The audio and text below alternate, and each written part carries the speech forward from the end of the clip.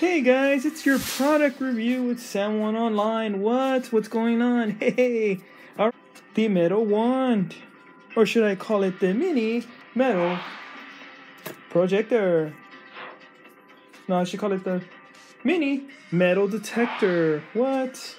Alright, let's see what this thing can do.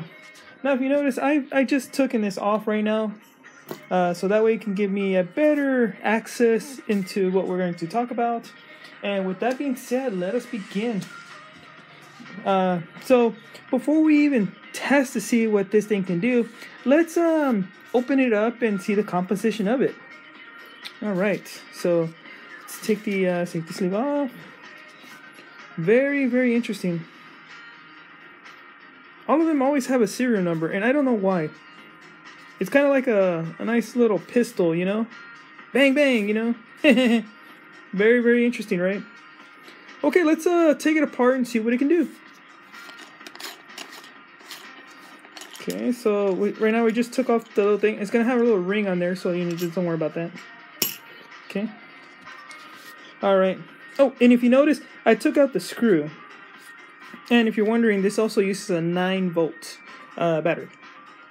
So with that out of the way, let's see if we can open it.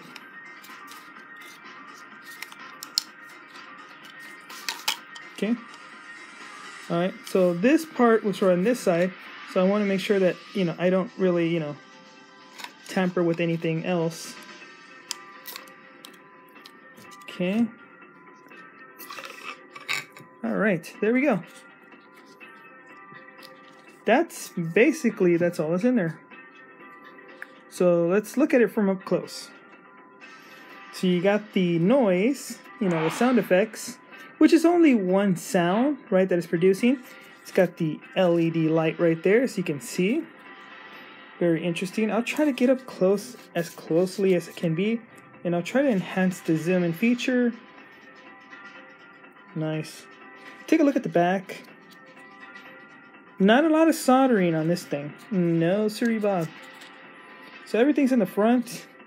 And if you notice, there's 2 wires protruding, and it's going all the way up to here. And this is the magic right here. This is what causes the for you to find the items. So as you can see, this material right here, very, very hard, right? I believe that's a magnet. And there are coils wrapped around. That has to be the copper. Now keep in mind, it's wrapped only one time. One time, yeah. So that in itself, if you can get an idea, right? And that's how you're finding the items, because the item itself is magnetized. It's also supposed to be waterproof in certain areas, maybe up to here. And so they just wave it around, and they'll be able to find any items, which I thought is totally cool. But here's the thing. Here's a little trick in case y'all want to do that. But remember, whenever you want to alter these metal detectors, there's an advantage and a disadvantage. So let me explain that. So in this piece right here, right? Now keep in mind, it's only one layer. It looks like it's 2, but it's not. This coil has actually moved across, but it's just one. Oh, there's glue on it. No, wait, hold on. It could be 2. It could be 2. Now, here's the thing. What some people do is they add another layer of copper, right? Some people use thick one. Some people can use like double or triple layer. They actually put it to magnetize this even more. That'll make the signal twice as strong, right? When you're metal detecting, but the disadvantage is it's going to drain the battery. So the more coils you add, right, the less battery power you have on it. So if you want to go this route, right, you're going to have to drill a hole somewhere right there, right? And so that way you can protrude and add an extensive battery or extension pack, so that way you can use this, right? And the magnetism would be so good. You'll be able to metal detect a lot more deeper. But I do want to say this. This is going to be much more complicated. The thing is, the sound, right? it's only going to make one sound. Now, it might alter depending on it, right? But it's going to make one sound. It's not going to tell you you have gold or copper or silver or anything like that. It's just going to tell you that there's something down there. And so we also need to see the range and the distance on how these things go. So let's do that right now. Let's do that test. So this is going to be called, I like to call it the distance test. I'm going to use my little old ruler. Okay, so let's just take some of these items out. And we're going to get an actual working metal detector. Not to say that this is not working, but we're going to alter this one, right, for a friend that is metal detecting in a certain area. And so, yeah, that one's going to be a little bit more custom made. But you know what? You don't really need to alter anything. You know, it works just as good. Now you're probably wondering what I'm doing. Okay, let's see. We're going to use a standard, there you go, that's a good word to use, a standard metal detector. This hasn't been altered or anything like that. This just comes factory. Okay, now keep in mind I have used it for quite a while. Might see a little dust in there or a little sand in there, but it's okay, it still works. And yeah. Next we're going to add the ruler. The ruler is going to give us the distance. Now, let's pretend that this thing is under the ground, like so. Okay. It's ready to go. Okay. As you can see, hold on. I want to make sure y'all see it. I'm pretty high up, and I can't detect this. Let's see when we can detect it.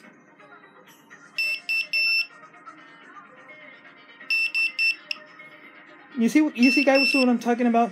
So we're going to measure that. We want to measure that. And so now, that's what the ruler's for. Okay, it's going to be a little complicated. But that's what I'm talking about. Let me see. We're talking about a fraction of an inch. I'll even do this. I'll even hold it. Yeah, I would say about within 1 inch. See?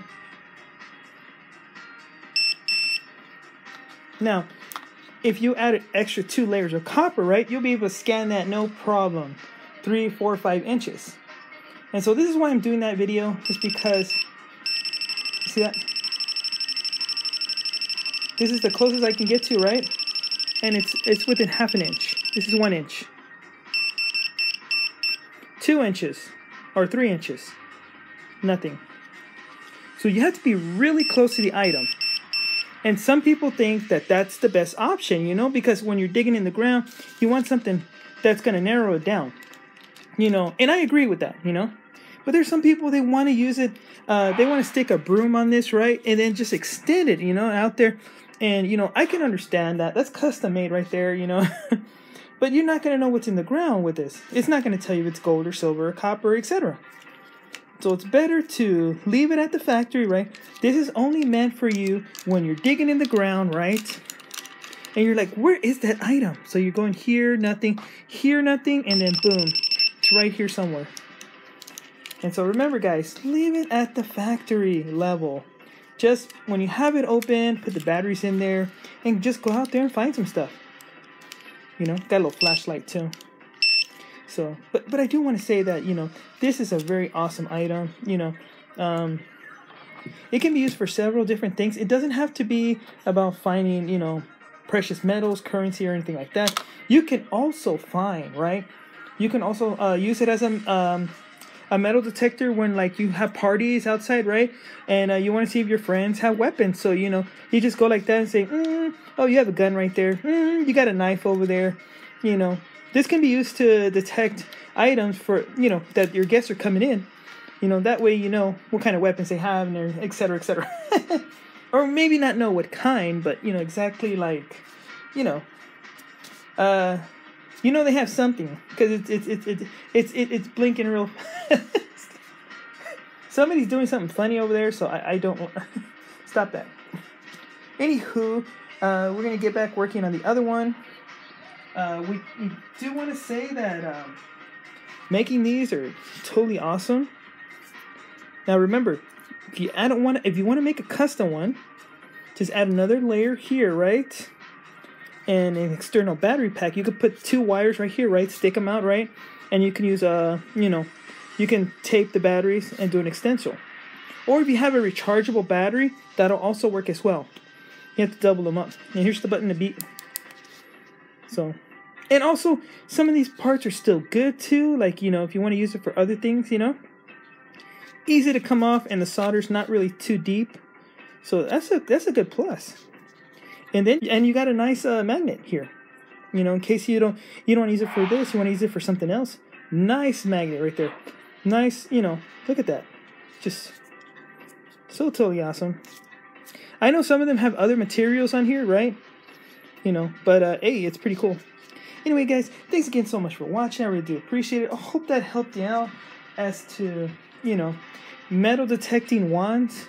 They're just so awesome. Just look, they got a little sleeve on it, so you can just put it right there, And look, see? I can leave it dangling, in case I want to just check and then say, ooh, look, I'm searching for something. And then check again. See? So that does come in handy. So I would recommend you get one. It was so totally awesome. I've found some very interesting things with this thing. So, yeah. Antiques, stuff from under the ground, that I wouldn't thought to find. But it does pinpoint, it does narrow it down. And it is an awesome item. I recommend you go get one. And, yeah. Thanks again, guys, so much for watching. I really do appreciate it. And, yeah. So awesome. Oh yeah, and it's got a little, so you can put it on your, your belt. See? Very, very secure. So, yeah. Why would you not buy one of these? Thanks again, yeah, guys. All right, y'all take it easy, okay? Goodbye, goodbye.